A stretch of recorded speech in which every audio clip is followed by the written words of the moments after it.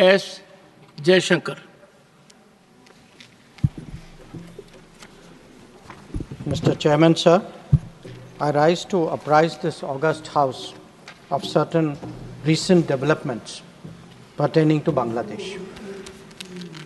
As honorable members are aware, India-Bangladesh relations have been exceptionally close for many decades over many governments.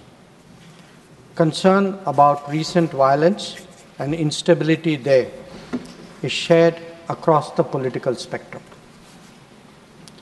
Since the election in January 2024, there has been considerable tension, deep divides, and growing polarization in Bangladesh politics.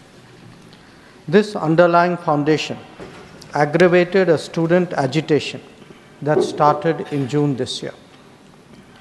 There was growing violence, including attacks on public buildings and infrastructure, as well as traffic and rail obstruction.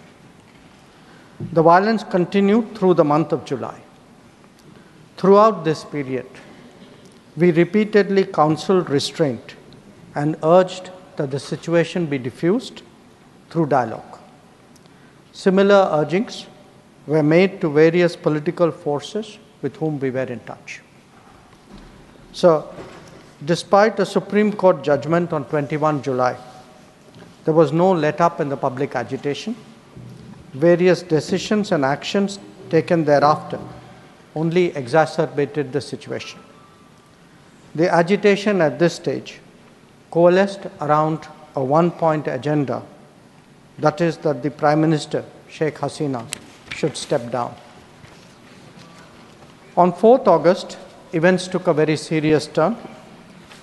Attacks on the police, including police stations and government installations, intensified even as overall levels of violence greatly escalated.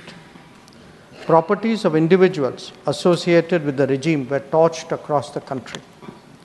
What was particularly worrying was that minorities, their businesses and temples also came under attack at multiple locations. The full extent of this is still not clear. Sir, on 5th August, demonstrators converged in Dhaka despite the curfew. Our understanding is that after a meeting with leaders of the security establishment, Prime Minister Sheikh Hasina apparently made the decision to resign. At very short notice, she requested approval to come for the moment to India. We simultaneously received a request for flight clearance from Bangladesh authorities. She arrived yesterday evening in Delhi. The situation in Bangladesh, sir, is still evolving. The Army Chief, General Waqar-uz-Zaman, addressed the nation on 5th August. He spoke about assuming responsibility and constituting an interim government. We are in close and continuous touch with the Indian community in Bangladesh through our diplomatic missions. There are an estimated 19,000 Indian nationals there, of which about 9,000 are students. The bulk of the students, however, have already returned to India in the month of July on the advice of the High Commission.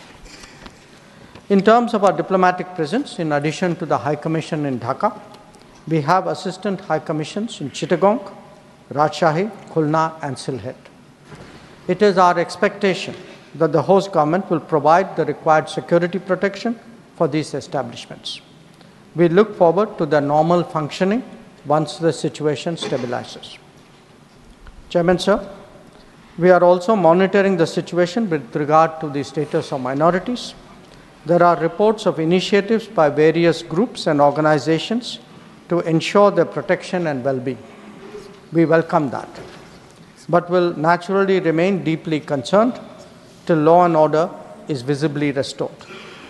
Our border guarding forces have also been instructed to be exceptionally alert in view of this complex situation.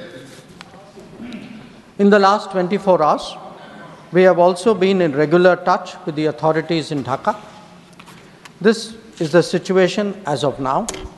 I seek the understanding and support of the House in regard to sensitive issues regarding an important neighbor on which there has always been strong national consensus. Thank you.